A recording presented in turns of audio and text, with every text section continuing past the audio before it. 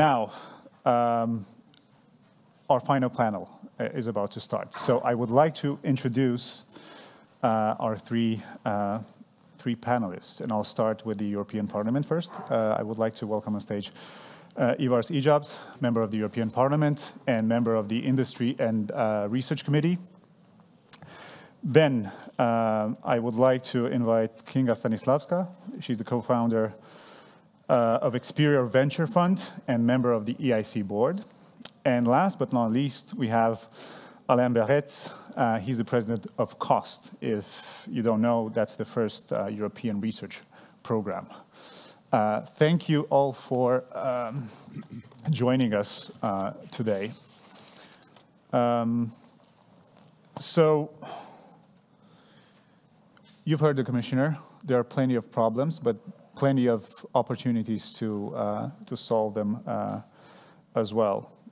So I want to start with a question to all of you, and maybe you can go first, Ivars.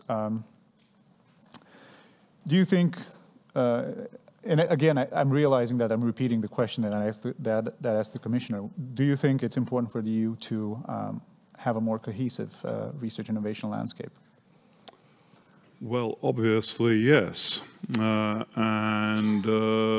the devil is in the details, as we all know. And the regarding approach to widening, I think that the very idea to increase the budget and also have all those programs in the widening is a very good thing, and we should proceed with that.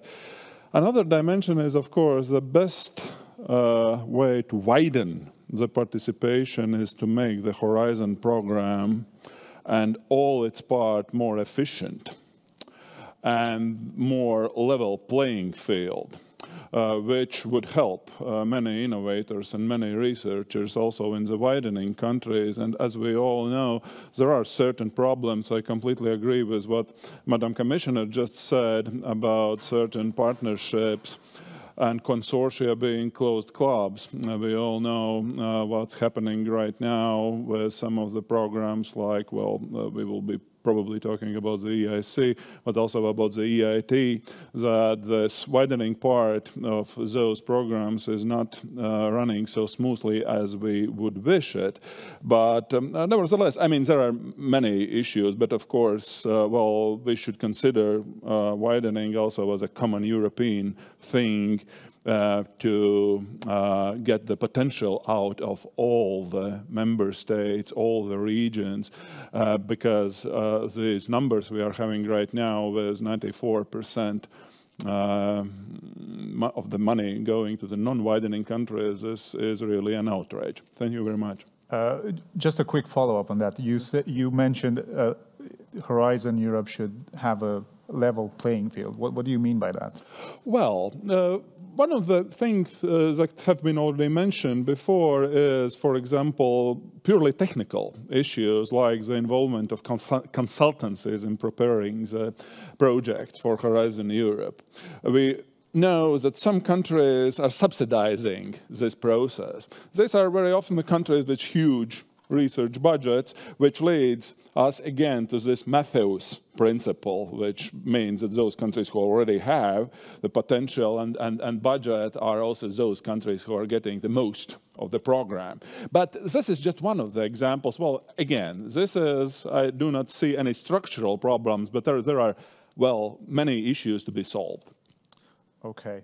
Now back to my first question. Kinga, do you have, what are your thoughts on the importance of having a more cohesive R&I landscape?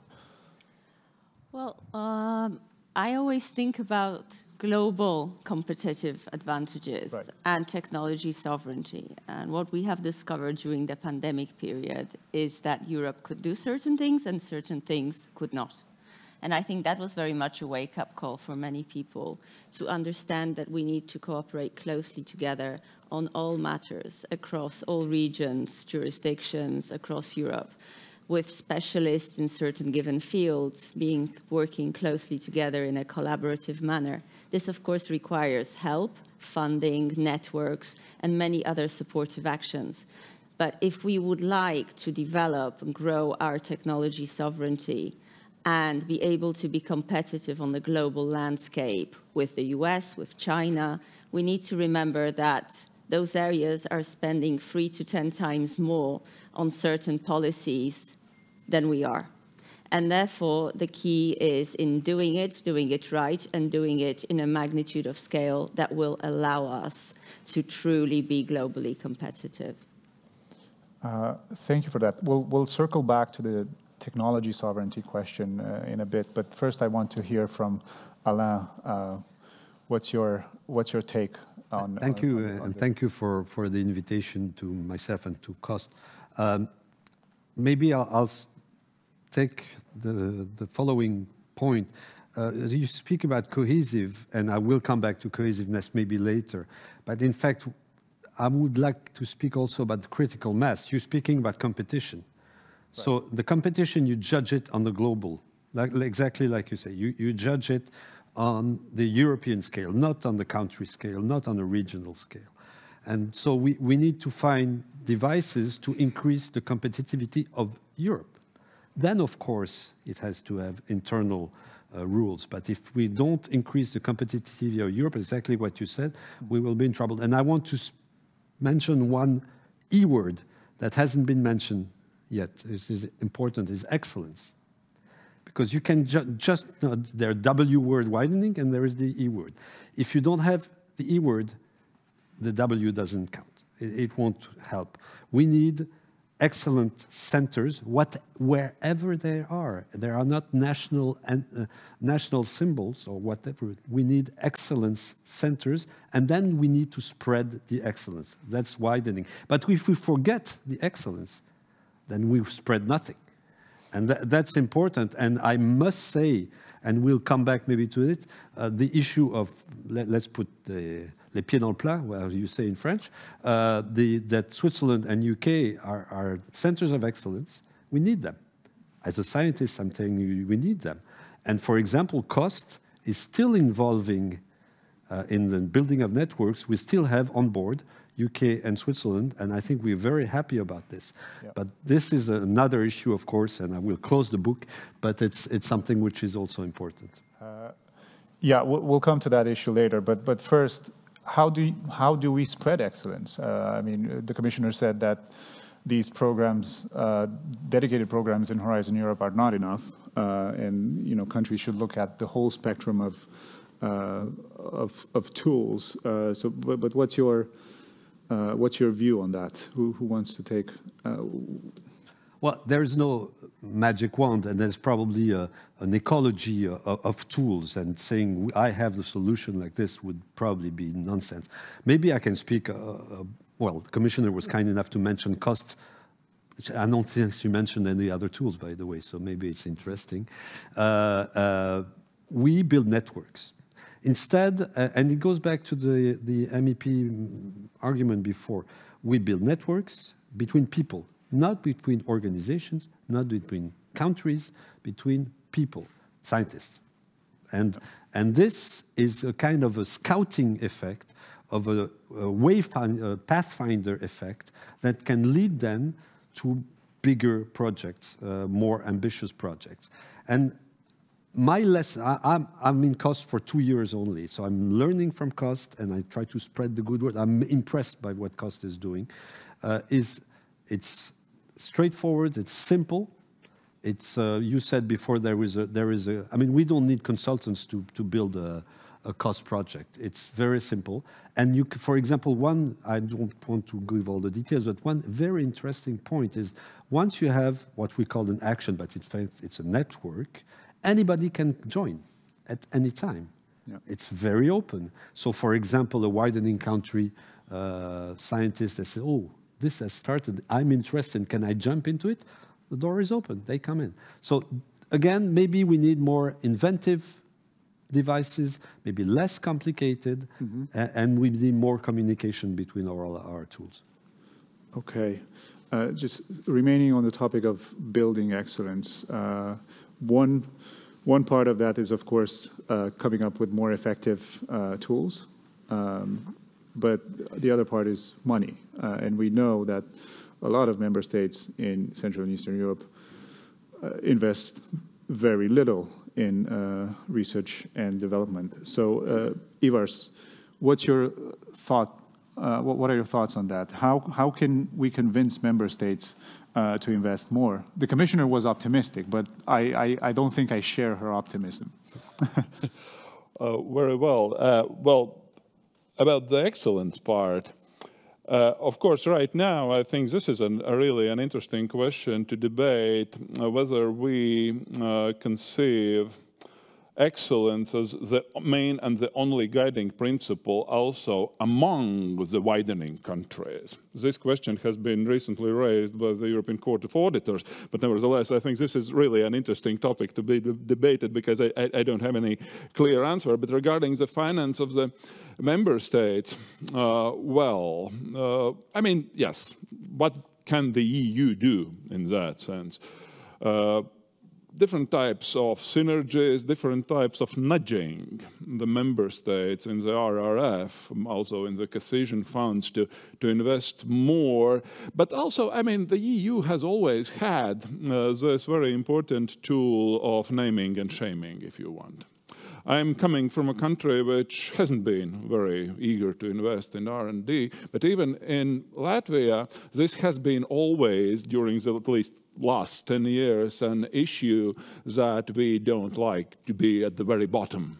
And very far from those 3% of the GDP that has been promoted by the European research area. And in that sense, I think that, of course, there are also many smart tools to be used. I think that the seal of excellence of the Horizon is a very good idea to have, and this really makes, this is what you can see empirically, is that those institutions that have been involved in Horizon are really, well, having better results in terms of scientific publications and scientific qualifications.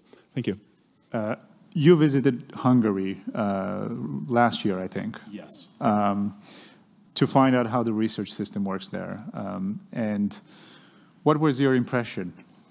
Well, this is a very broad topic, of course. Well, we all know that in many of those widening countries, the research systems are being reformed. They are in a process of some kind of a reform. They are expecting a reform. They have done a reform, and so on and so forth.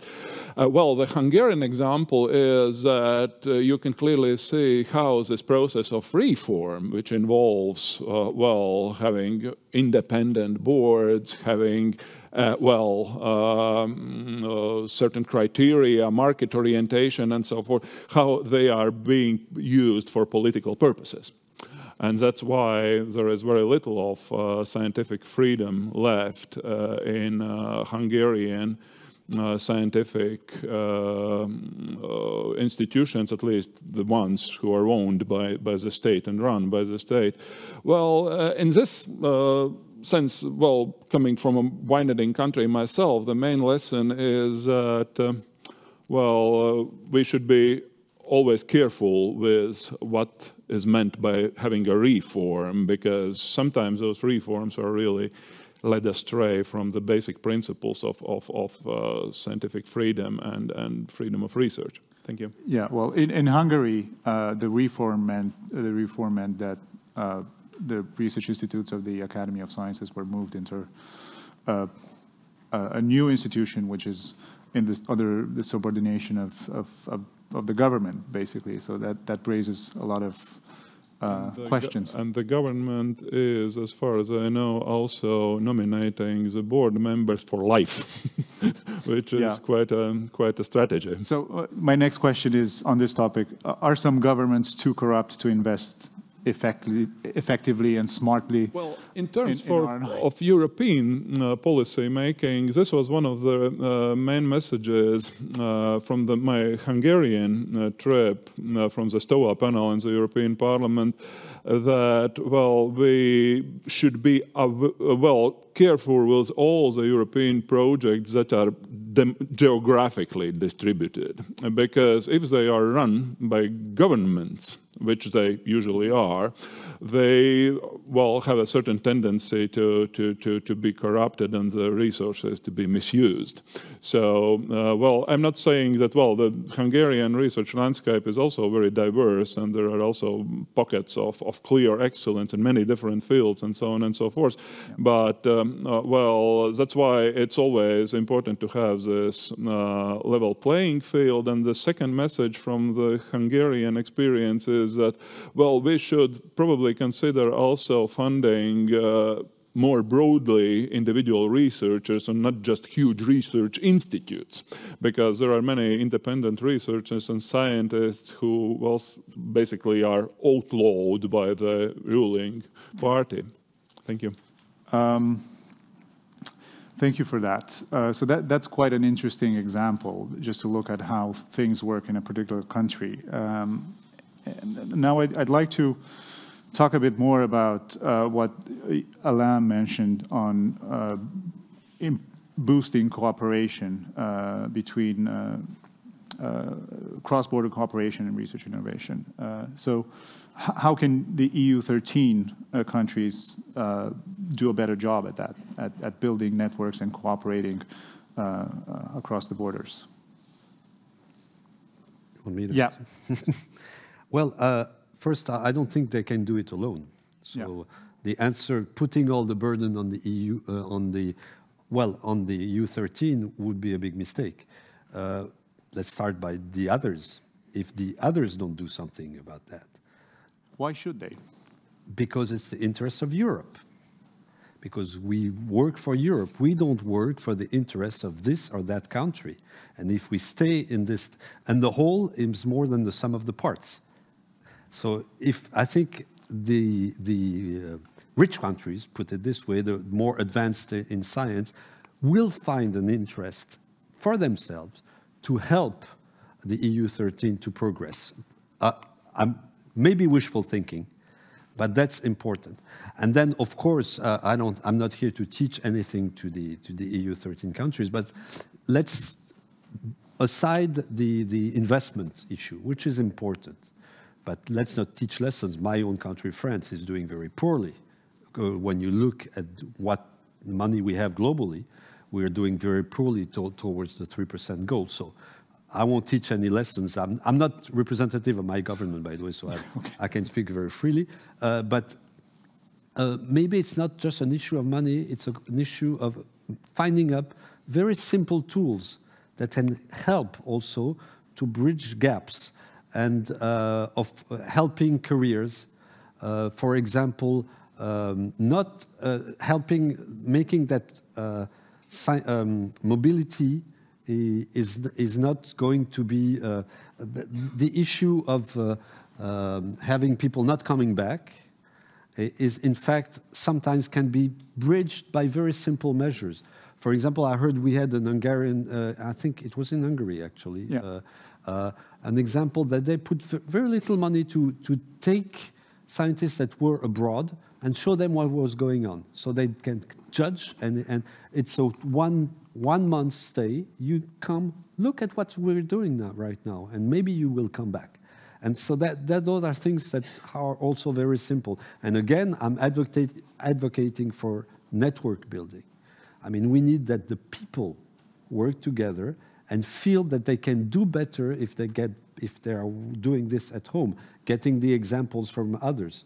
And again, that's the whole issue about building up networks of researchers more than trying to build very complicated tools with limited access, as I said before. Well, what COST is doing is building networks, essentially. What COST is only doing is building networks, nothing else. And so what is the impact on that, on researchers from the widening countries? Well, I can give you, and I need my text here, but I can give you some, while I'm looking for the numbers, maybe a word on still impact is a complicated issue in science.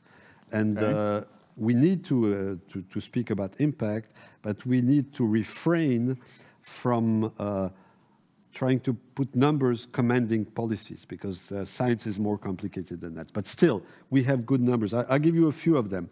53% of the budget of cost right now goes to widening countries. 56% of the main proposers, so the leaders of our actions, of our networks, are coming from widening countries, and 96% of our actions have at least one member from a widening country. The output, this is just numbers again, but for example, and I think the Commissioner mentioned it very quickly, when you come from a cost action, you triple, she mentioned it, but I think I want to explain this, you triple your chance of getting another tool of the European research area. It goes to 35% success. Very simple. So that's something that we are proud of. Also, something that we didn't mention is career boost. We have testimonies, I mean, 88% of the participants to cost actions say that it was a great help in their career boost. And what is important for widening countries is helping young scientists to achieve rewarding and successful careers. So that's important. And just to say that all this is not at the expense of excellence, because I was mentioning excellence before, I have a few data on the relationship with cost and the ERC. So here we speak about the other end of the spectrum, the top of the excellence. For 2022, for the proof of concept call, about one laureate out of 3 have been active in cost actions. For the advanced grant, it's 1 out of 5. For the consolidator, it's only 1 out of 7, etc. But still, it's important. And the last, maybe not to drown you with numbers, that show you also that impact is difficult to assess. It's co-publication. Because co-publication means that you work together and you achieve results on an international basis with scientific review. So there is about an increase of 55% of co-publication when you come from a cost action compared to the general public. And this increase seems to be long-lived. We have preliminary data showing that this increase is at least 5 years long. So those are examples that show that cost, which is not very costly, by the way, sorry for this, I think it's good for the euro, I would say. Right. Thank you for sharing those figures. Before we move to the next topic of this conversation, to the next batch of questions, are there any questions from the audience so far? Well, if not, I'll let you. Yes, go ahead. Yes, let's get a microphone. Since I'm coming from, as I'm a diplomat, as a Hungarian diplomat working on this field, I have to reject what was said. Or we discuss political issues, or we are discussing and taking on the ground. So I have no other choice to say that this was not correct and not entirely correct. And I know there are problems. We have structure problems. We have problems in each country. And I suppose we should keep and speak what we can do together, because that's very important. We can do a lot together. And actually the bioextinction, what we are doing together, we are very much trying to cope with the networking. We are very much trying to work together. And I think it's very important that we keep this spirit and try to keep on that sense. Thank you. Would you agree to that? Yes. Well,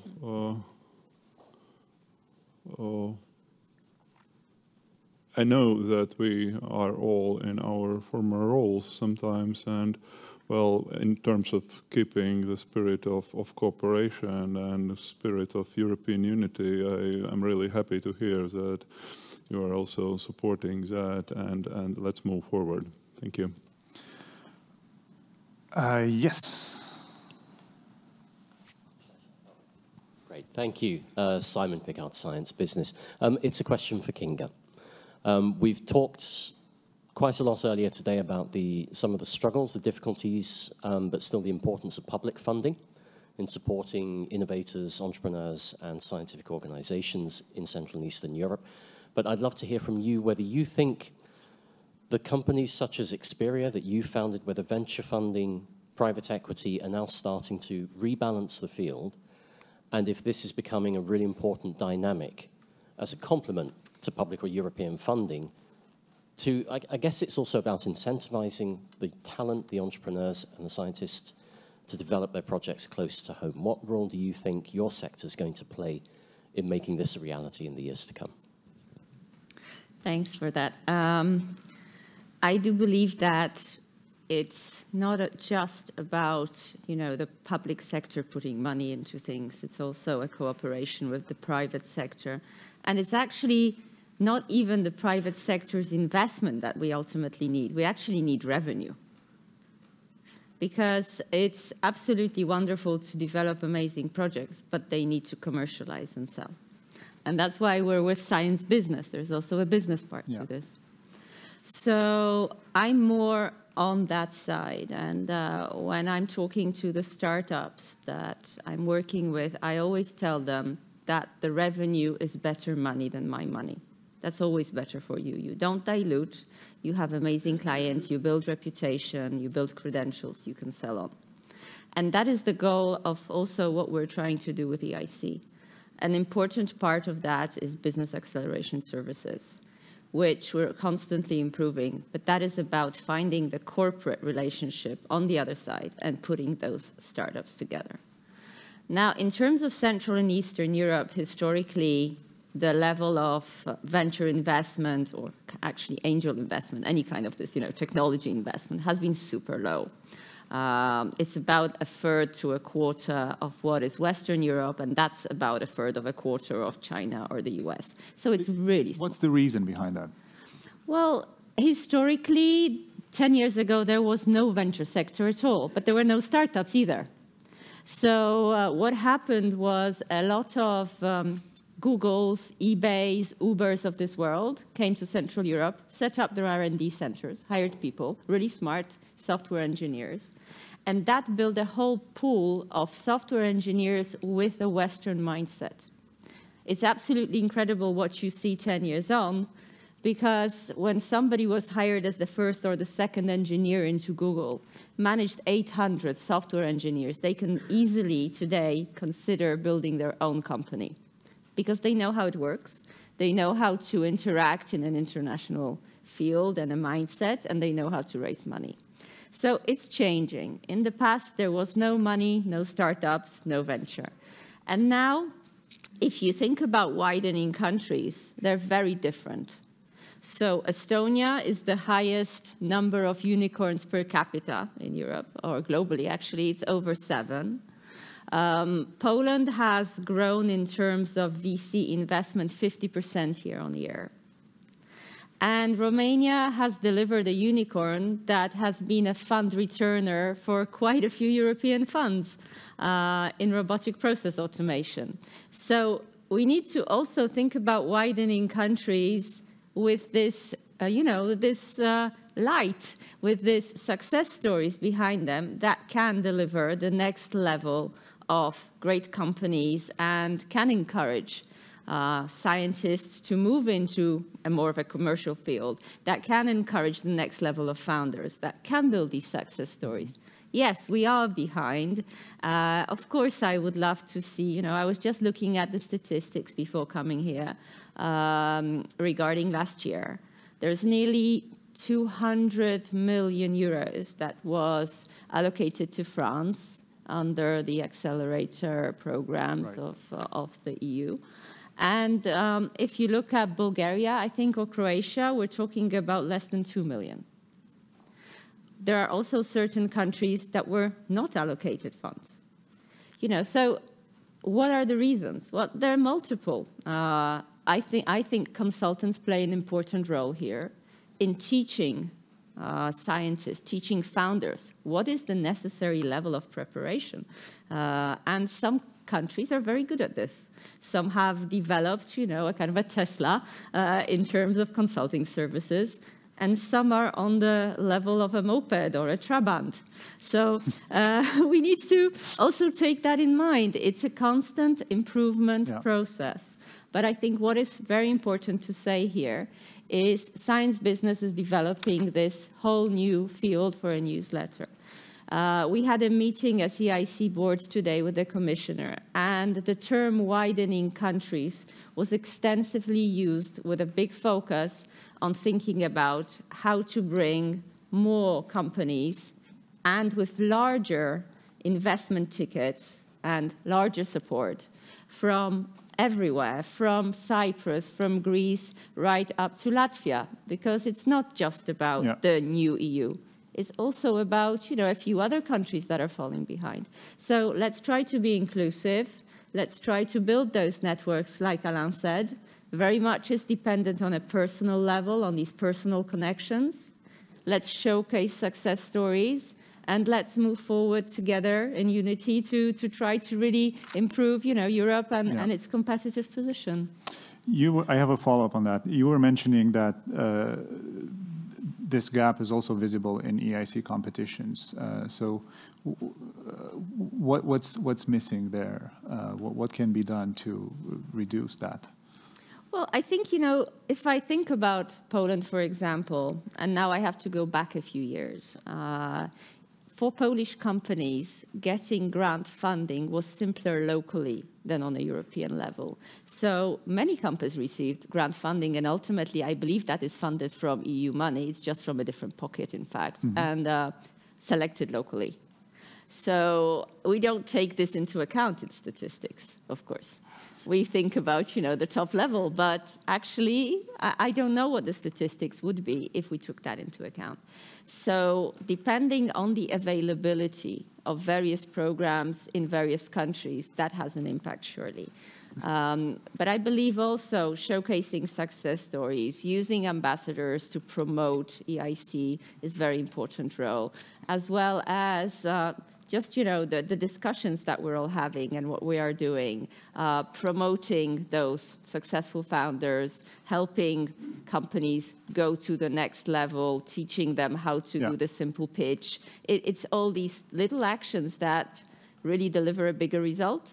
And I think with the focus, very strong focus and strong urgency to focus on widening countries, this will slowly move forward. One more question on that. Today, in the newsletter, we had this story on how the Polish biotech sector, enabled by a lot of EU funding, was able to build companies, advanced companies. But their problem now is going international and scaling up at a different level. So I know, does the EIC... can the EIC contribute to that, to solving that issue in some way?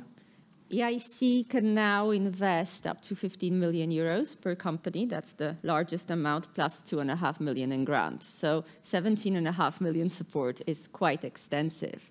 The largest round that EIC participated in was over 100 million euro. So if we think about that, that's substantial scale-up and growth capital. Of course, in the meeting in Paris under the new French presidency, there was a discussion of creating scale-up funds in Europe, which I believe EIF has taken the lead on. This is also very important. If we want companies to raise scale-up money, we can't wait for the US funds to come to us. We need to have our own funds that will back our own scale-ups, and that is also one of the priorities. But yes, at the moment, it's 15 million euro under the EIC, and that is quite substantial investment. Okay, thank you for that. Now, I'd like to move on to the next topic of our conversation, and that's the international context that we're in. And in the beginning, you mentioned technology sovereignty and why that's important for the EU, and how we can use all the potential available in the EU for that goal. So my question on that is, first to Alain, if I may. The EU is engaged in this science and technology race at the moment with China. So can can Europe win if, you know, half the continent is has a poor track record or not an ideal track record in research innovation performance? Well, there is an expected answer, right? But maybe it's more complicated. Again, yeah. It's not just the issue of homogeneity, I think, of response of our continent. We have the same problem in my own country. It's very heterogeneous in this aspect. So the issue is to be competitive as a whole. Again, I'm sorry, I'm repeating myself, but to include, to tap exactly what you said, to tap, we have a lot of resources available in those countries that need to be tapped, that need to be fostered, that need to also find confidence in their own potential. And then the whole will benefit. But again, I'm some ways reluctant to say we just have to have the same level of financing in every part of the country. Just speaking of one country. So that's one very important point. One other point maybe that I can add there is that we have to think about Europe, but also we have to think of our neighboring countries that either knock on our door or just want to build better business relations and scientific relations with us.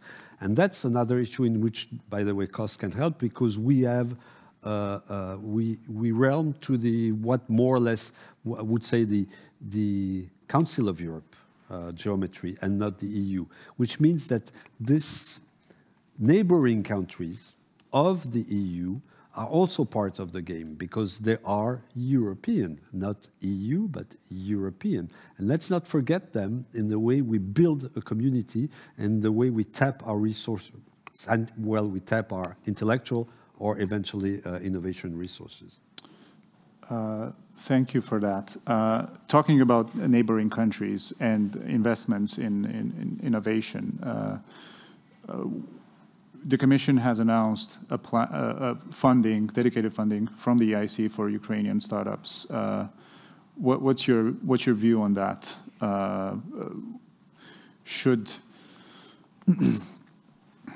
Is that an opportunity for Europe as well to better connect with its neighbors?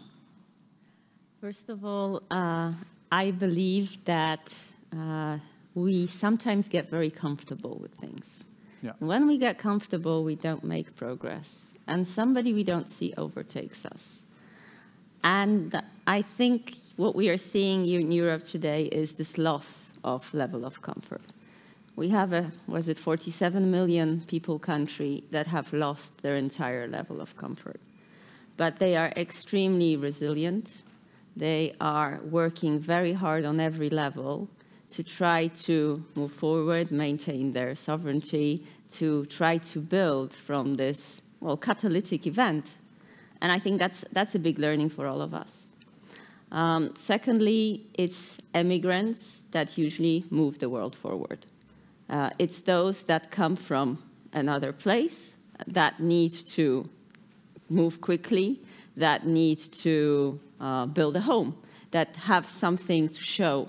And I think for that reason, in me sitting in Poland, we have quite a substantial now, nearly 3 million people that have arrived, that have been welcomed by the Polish population. And that I hope this will be a huge, huge opportunity to boost the economy. Because it's very determined people that really, truly want to succeed. So I'm in full support of all of these actions. Let's try to integrate them. Let's try to use their dynamism and their determination. And let's fund them more if we can. I want to stay on this topic of technology, sovereignty, and the difficult international context we're in. This difficult context is one of the main reasons why the EU wants to develop and keep technologies in Europe. So, Ivars, this is a question for you. What do you think about this plan, and do you think it can help bridge the gap between East and West, or it will further widen it? Well, I think that this very idea of open technological sovereignty is a contested one. We all know in terms of having the basic, well, technologies and the key enabling technologies being located in Europe is a good thing, and this is what we really need. Of course, we all know how the things are proceeding right now with the CHIPS Act, which we see is clearly not such an easy thing to accomplish. But nevertheless, we should think strategically.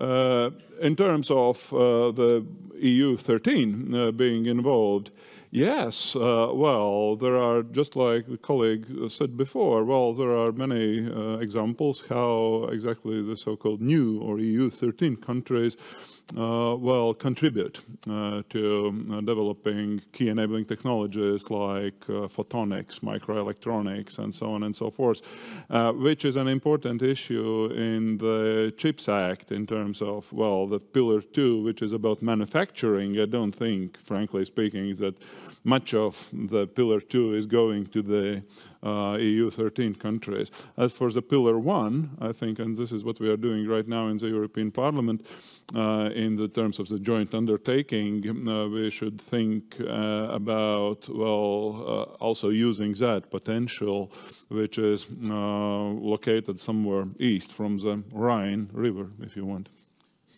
Okay, thank you for that. I see we have a question from our online audience, and I'll read it to you.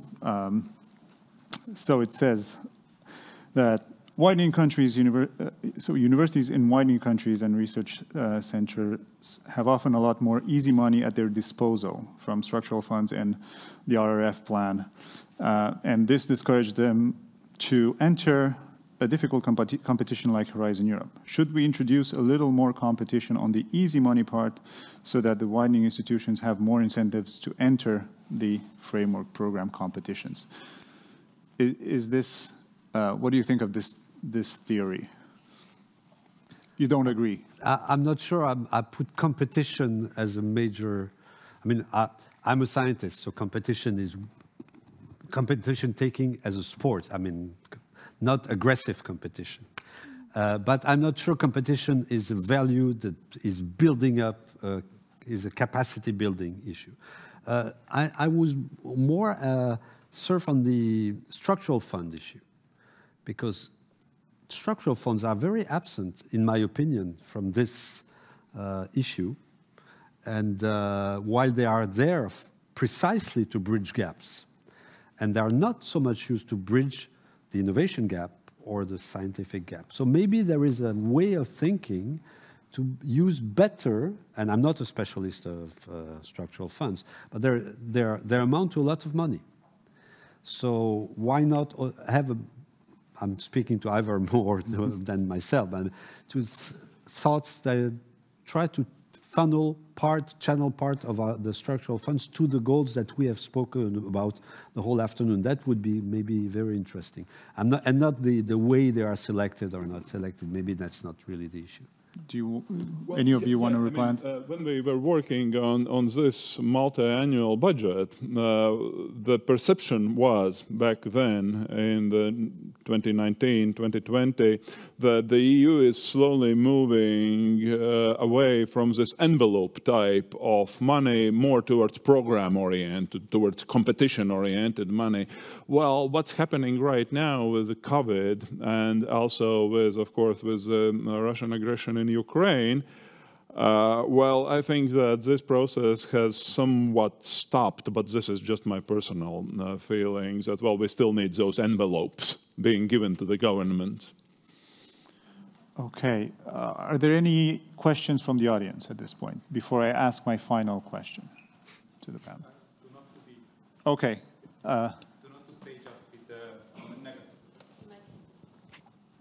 Comment.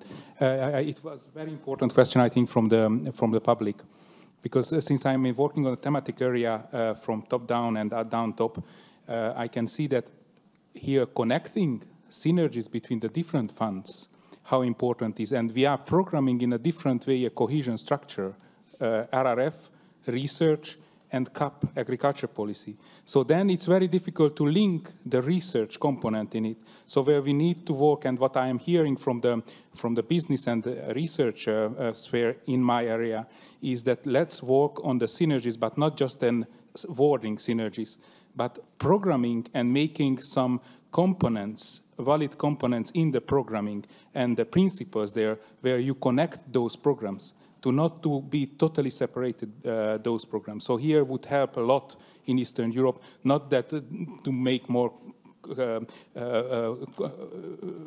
competition, but to help the programming to be connected behind those big policies. Thank you very much. I stop here. I am a little bit... Thank you for that. And that's a very interesting comment, because it brings me to my final question, which is, what should we do next? Are these instruments that we have, are they good? Can they be improved? Should we rethink them? So what should we do to improve EU research innovation programs in the next budgetary cycle? Who wants to take a guess? Please. I always think that public money needs to be as close to the market as possible, and therefore requires agility, reaction, and feedback loop. And I think that's what is most missing, is these programs, they take a long time, they're not really, have a lot of inertia. It's difficult to put the feedback back in, change something, and move forward. And if we could change anything, if I could have my dream scenario, it would be that. Talk to the market, get the feedback, change, reiterate, move to the next one in a year, and so on. That would be. What's your dream scenario? I would say exactly like you, and change market by scientific community, and I have about the same talk.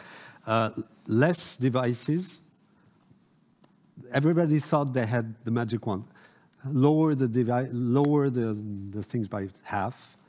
Less red tape. You were speaking about the consultant. Less red tape. What's the point? Trust a little bit the scientific community, because the money will be there, and a little bit more bottom-up possibilities, so that again the market, the community can help building things.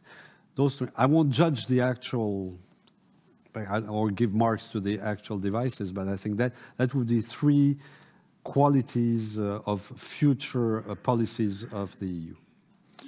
It looks like you have a bit of homework in the Parliament. Yes.